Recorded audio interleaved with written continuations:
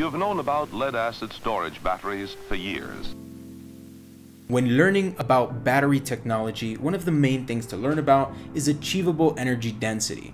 And when it comes to electrochemical cells, the main characteristics to learn about first are the specific capacity, the specific energy density, and the volumetric energy density. In this video, we're going to focus on finding and calculating the specific capacity of an element. Specific capacity when it comes to batteries is most commonly provided as milliamp hours per gram. This could also be represented as coulombs per gram, amp hours per kilogram, and any other assortment. This represents how much energy can be stored in 1 gram of a given element that is transferable in the redox reaction. So, in order to solve for specific capacity in electrochemical cells, this is the formula. First of all, we need to know the number of electrons that can be transferred in the redox reaction, which is represented by the Z. Next, we need to multiply this by the Faraday constant, which is 96,485 and is represented by an F. Multiplying these yields the molar capacity. If we then divide this by molar mass of an element, which can be pulled directly from a periodic table, this finally gives us the specific capacity. However, it gives it to us in coulombs per gram. What we want is milliamp hours per gram. So given that 1 coulomb is equal to 1 amp times 1 second, this means that 1 amp hour is equal to 3600 coulombs.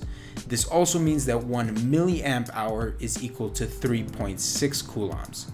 So taking this into consideration, if we divide this specific capacity in coulombs by 3.6, we'll get the specific capacity converted to milliamp hours per gram.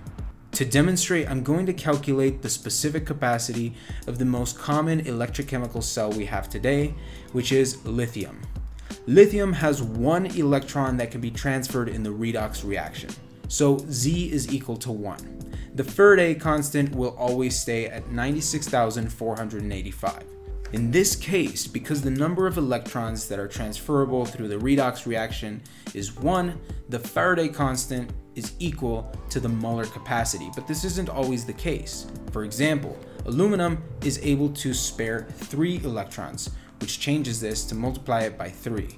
Moving on, we could finally get the specific capacity when we divide the number by the molar mass of the element, which in this case, lithium has a molar mass of 6.941.